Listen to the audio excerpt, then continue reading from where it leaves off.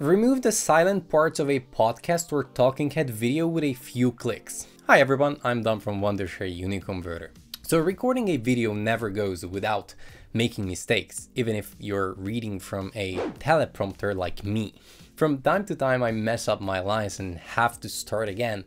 Happens even more often if I'm talking freely and have to stop to think, drink water, or look at my bullet points. Either way, all these useless parts need to be cut out, which we call editing, but it really isn't editing.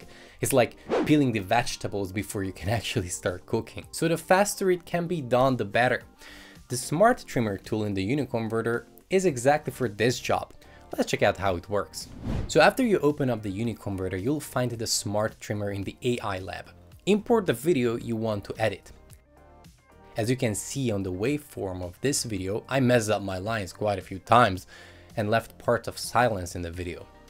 The Smart Trimmer detects these and highlights them for you, as you can see here.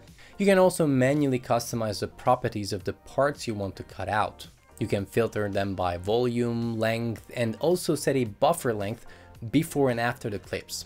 You can play around with these settings, just don't forget to click run each time so that the Smart Trimmer could reanalyze the audio of the video. Under the settings here, you can see the original and trimmed length of your video.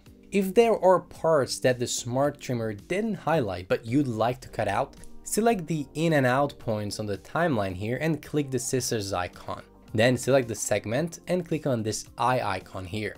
You can zoom in on the timeline here to be more precise like I'm doing it. You can grab and hold on the in and out points of the highlighted areas and manually fine-tune them.